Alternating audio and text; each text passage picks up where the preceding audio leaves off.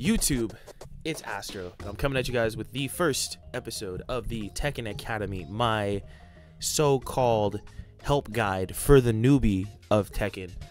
This is something that I've actually been wanting to do for a really long time, basically since before the game came out, since like the first beta test. So I've had a lot of questions from people asking me about how to get into Tekken, what are things that I should be learning, and I figured instead of regurgitating the same thing to all of my friends and mutuals, I can just make short form content videos that will allow them to learn and then give them something to rewatch, and then if they have more specific questions, they can ask me, you know, on Twitter or on stream or whatever the case may be.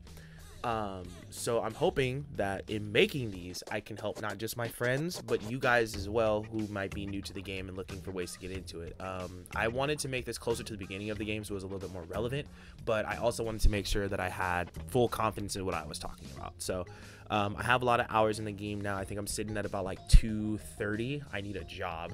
But I feel comfortable enough now to really talk about these topics and dive into them and really see like and feel out like the right way to teach things. So with that, if you guys like the content, make sure you guys like, comment, and subscribe. Would really appreciate that. Helps out the channel a lot.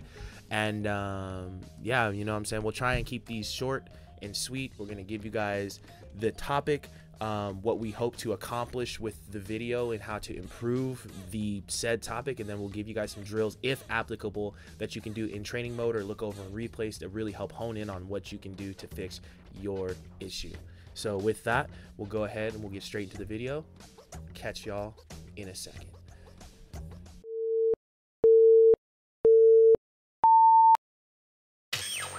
Good evening, ladies and gentlemen. Something you've never witnessed before. So we are here today to talk about movement in the game, and a lot of people are going to be thinking, why movement first? And I will tell you why. Honestly, I feel like movement is a very underrated topic because it is so complex in this game, right? There's so many different things that go into when you should sidestep, when you should not sidestep, when to duck, when to backdash, when to be, you know, aggressive and push forward. I think that it's something that if you cover it early and you get the concept in your brain, you can start building off of it as you improve as a Tekken player, which is what I wish someone would have done for me, because honestly, I've been playing Tekken since Tekken 3 when I was really young. And of course, I didn't care back then. I didn't even start caring about fundamentals even until the beginning of Tekken 7, right? But without having that concept of how to move, it's possible that you will struggle a lot very early. And having that movement might allow you to excel early even as well, giving you the ability to do things like know when you can sidestep, how to sidestep, when to backdash, when to dash block, things of that nature, right? So that's what I want to start with, and I feel like this is a good fundamental starting point to get yourself into a Tekken game. So, starting from the top, the first thing I want to talk about is defensive movement, which is essentially what I'm going to call the section for when you want to get away, when you want to move backwards, right? So, a lot of situations arise where I see people trying to use the Korean backdash, right? Everybody knows it. Large memes, right? Korean backdash. That's all Tekken players do, right? And using it in situations and getting sniped for it, even though you might be holding backwards, right? And why is it that I'm backdashing away and I'm still getting launched? A common situation this occurs with is with Lee with this sequence right here. Check this out. So it's down forward 1, down 3, hitman 2. Okay. Now if I try to backdash here, you see me, I'm Korean backdashing, I get launched because there's a point where I'm not blocking, I'm not blocking, right? So right there, sometimes you can get sniped. Very possible. If you're trying to Korean backdash and you end up on your frames just align wrong, right? This can happen where you'll get clipped and you will get launched, right? Happens way more often than you'd think. So the thing is, when you're moving defensively, Korean backdashing is a grandmaster level technique. All the top players do it. Everybody uses it almost at every level. So the problem with it is that you have this great grandmaster level technique, but you're not applying it right?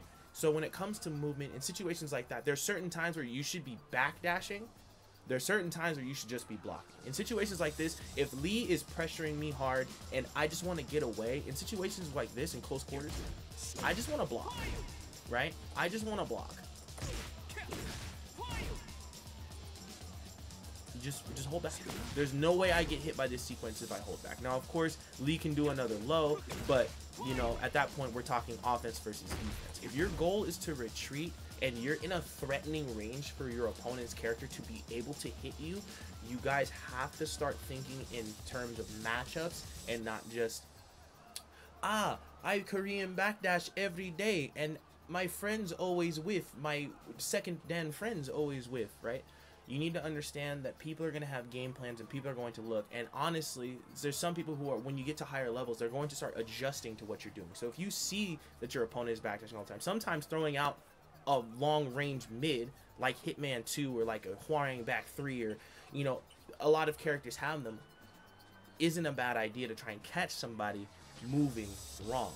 So what I always say is you want to kind of have an idea of your opponent's character's range and when they can affect you, right? So in a range of about right here, which would be like range 2, I would say you want to kind of just be on guard, block, crouch block, things like that. And when you start to get more towards range 2.5 to 3, not a lot of characters have anything to teach you. So you're free to backdash, move away, sidestep, all that other stuff, right? So just take note of your distance and how threatening the opponent's character is to you to try and mitigate your openings to being hit, right? Because remember, the goal is to move backwards. You're going to do that whether you're holding back or whether you're backdashing, right?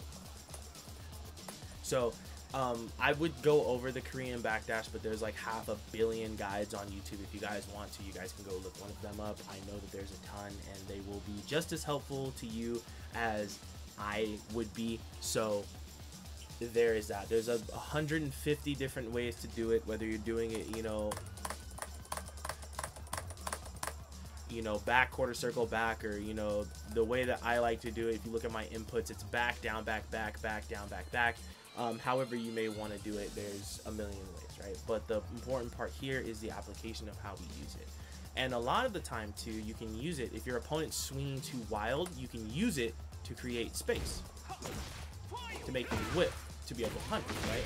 So you want to make sure that you're using the application properly. This is meant not to necessarily clear you across the screen, but meant to make it so your opponent whiffs, to create space quickly so that you can use your movement to create offense, right? And we'll talk a little bit more about that in the sidestep section too, as you can manipulate your frames to almost kind of make your opponent think that, oh, it's my turn, and then you punish them for it, right? Defensive movement is very, very, very simple. My philosophies on it though, make sure, like I said, keep an eye on your opponent, the range, which I'm going to keep saying that because it is extremely, extremely important that you monitor how your opponent can affect you at different ranges to make sure that you mitigate the amount of times you can get hit or open yourself up to being launched, right? Another thing too is I see a lot of players that aren't, and these are these aren't necessarily new. Balcony breaks have been in Tekken forever, but stage hazards are extremely powerful in this game.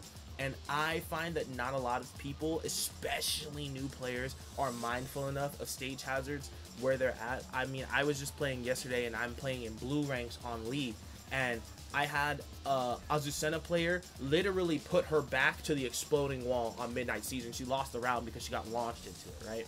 So just making sure that you're mindful of stage hazards and things like that when you're moving defensively. Don't back yourself into a corner. It's the same thing as like a Street Fighter. You don't want to give up too much space. Backdashing all the way back here does you zero good. All I'm doing is allowing Lee to run up to me and further put me to the wall, right? So make sure that you're keeping in mind where you're at on the screen as well to make sure that you keep yourself safe like you're trying to. Okay. So the next section that we're going to talk about is going to be offensive movement. How do I close the gap on my opponent safely and effectively? And I can show you exactly how to do that. Now, I'm going to go over the more generic way, and this is going to work for basically every character, and that's going to be dash blocking, right? So literally, a lot of you know this if you're, you know, anime players. A lot of people know about this. Just literally dash and block, dash and block, dash and block, right? Keeps you safe. It allows you to encourage your opponent to press buttons. Maybe you could force a miss to try and allow you to create offense, right? If I'm dash blocking from about this range, you can trick people into thinking, oh, I'm coming in. Oh, hold on. Right? You can make them think, oh, I'm coming in, right? And then punish them for it, right? So allowing yourself to move as well safely, and even if you get clipped, right? Even if you get in too close and you don't expect it, you're dash blocking, so you will make sure that you're right block so that you don't get hit, right? So that's gonna be the more generic way, as well as I'm pretty sure that dash blocking realigns you. I play a character with a wave dash mainly. I play Hwoarang, so my character has a wave dash, so I never really think about this, but I'm pretty sure that if Lee starts doing this, I should be able to dash block to realign. Yes, so you see you're realigning. That allows you to stay in front of your opponent to keep yourself from going off axis in one of your buttons with them, right? So that's going to be the first way. The second way is through wave dashing, and the most important thing I want to say about wave dashing is I know you guys see a lot of people playing and they'll do like stuff like this. They'll wave dash like 6 times in their opponent's face, and you know, it'll be like this cool, it'll be a Mishima player, and they'll just wave dash just into a 50-50, and the opponent will get clapped, and it's, oh my gosh, I need to go do that. And then you go do it in your red or orange or even purple rank game, and it doesn't work, right? What I'm going to say about this at first is that when you are using the wave dash, you should not be using it as a mix-up tool if your opponent does not allow you to, right? If you're playing against a lower level opponent, and you notice that they're pressing a lot of buttons, wave dash pressure is going to do nothing for you. As a matter of fact, a lot of the time, wave dash pressure isn't even really to scare your opponent, right? It's to change the timing on your 50-50 with like a hell sweep and your mid. You know, I'm just speaking in terms of Mishima players, but also it's to quickly realign you with the opponent. So when you see this, right, no matter where Lee goes, Hwoarang's gonna follow him, right, with the wave dash, right? So this is the main thing, right? Because a lot of the time, Mishimas, everybody knows for the most part, Mishimas, you want to step, I believe it's, you step them to the left. So a lot of people will literally just get up and walk that way so that they don't have to deal with the mix-up or try to force the mix-up to whip so that they can punish, right? So you mitigate that by using the wave dash to keep realigning yourself so that you can make sure that you don't whip, right? Keep yourself safe, like I said. A lot of the time when I talk about movement, my philosophy is you want to try to be as aggressive as possible while still keeping yourself safe, right? And that is going to lead us into the next section, which is going to be using side steps offensively, right? So what a lot of people don't know is even though there's sometimes where moves are minus, right? There's moves are minus, and usually that means your turn's over. But what a lot of people don't know about Tekken is that there's usually a sweet spot, and it's between +3 to -3 where you can actually still move offensively to force your opponent to do something, right? So let's try and look at this. Let's see. Oh, here we go. So we have him set to stand, block, and punish. And the punish we're going to use is we're going to say Lee's going to down forward 1, right? So Hwoarang's forward 2 is -2, right? So if Lee does a down forward 1 and I try to do like, let me see.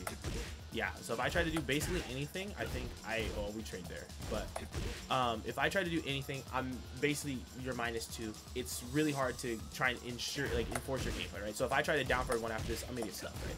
So what you can do, what people say is, like I said, we're in that sweet spot. You want to think of this sweet spot, right? Is you can still move here, right? So a lot of the time you think, okay, a -2, my turn's over, I gotta block. But what you can also do is -2, sidestep, right?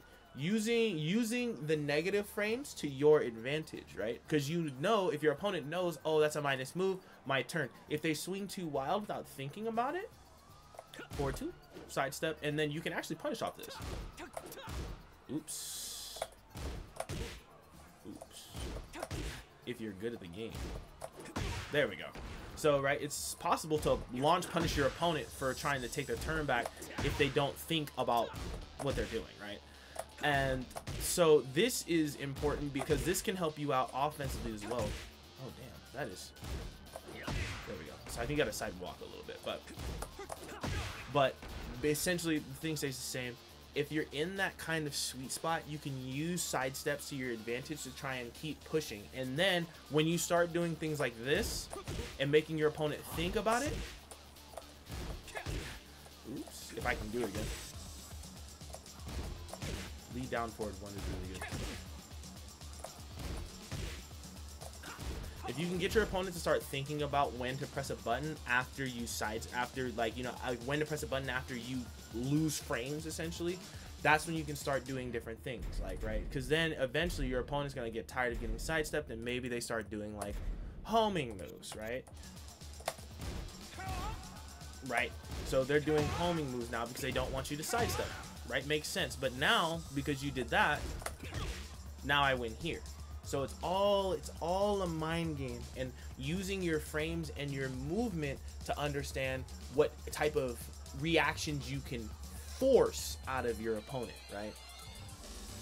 And using that is one of the strongest mechanics I believe any Tekken player can master, and especially early, because people are going to start thinking of, especially when you start getting into the red ranks, purple ranks, people are going to start thinking about, okay, hey, this is -2, it's my turn, let me take my turn back. But when you start doing things like, okay, maybe I use a move that's -2 or -3, but I know that I can sidestep and duck to maybe avoid a high, or maybe I can just sidestep and throw out a launcher to try and see if I can force a whiff. That's when you start playing the meta game of, okay, look, it's your turn, but how are you going to respond to what I might do? And that's how you can use movement to create offense as well, even in unfavorable situations.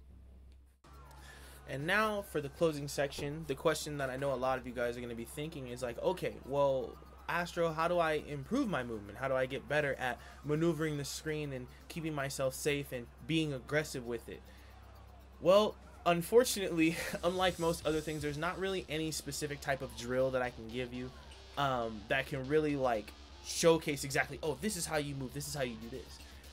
Except for the thing that I just showed you, right, with the being able to check and see which direction you can go. But like I said, remember, it's character to character. Some things track left, some things track right, so it's not going to be the same situation like I was saying before. You're not going to be able to I'm not going to be able to just do forward 2, step left, right, and oh, leads down forward 1 to misses, so everything's going to miss. That's not the case. There's going to be moves that are going to track to the left, that if I do down forward 2 or forward 2 sidestep left, I'm still going to get hit, right? So it's something that you're going to have to build on a character to character basis. But what I want you to be aware of is having the knowledge that you can make that type of thing happen. So maybe you run into a matchup where you go, okay, let me try this, and I'm going to try and go, so I'll go forward 2, let me try and step left. Okay, well, they did a jab or a down forward 1, and it hit me this way. So maybe next time I'll do the same thing, but I'll step right? Just kind of having that, just be experimentative, right? Don't be afraid to lose trying something new. That's the best thing I can tell you, is that Tekken is a lot of learning. But that's the fun of the game as well, because when you look and you find something that works and you can use it and you master it, that's when you really start playing the game. And that's when you'll really start to see your improvements skyrocket.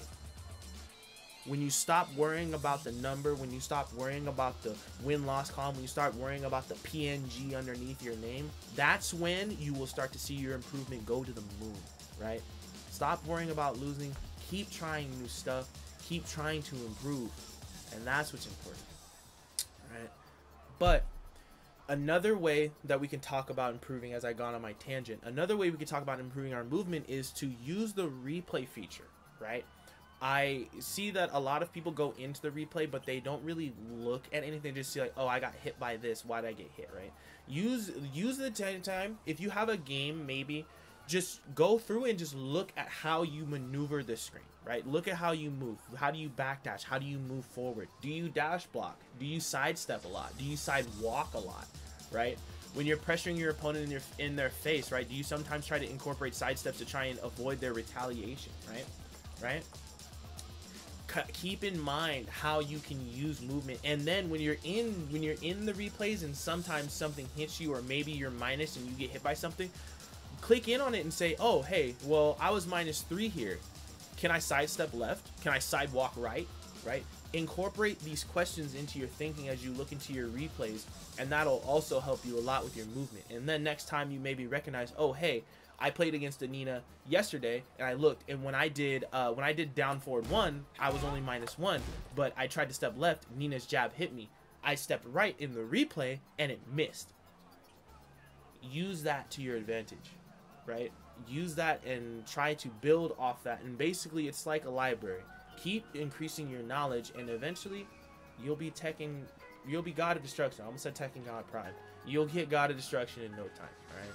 But remember, it's a marathon, not a sprint, okay? Keep working, keep practicing, and hopefully I will see you guys back next time. Have a good one, y'all.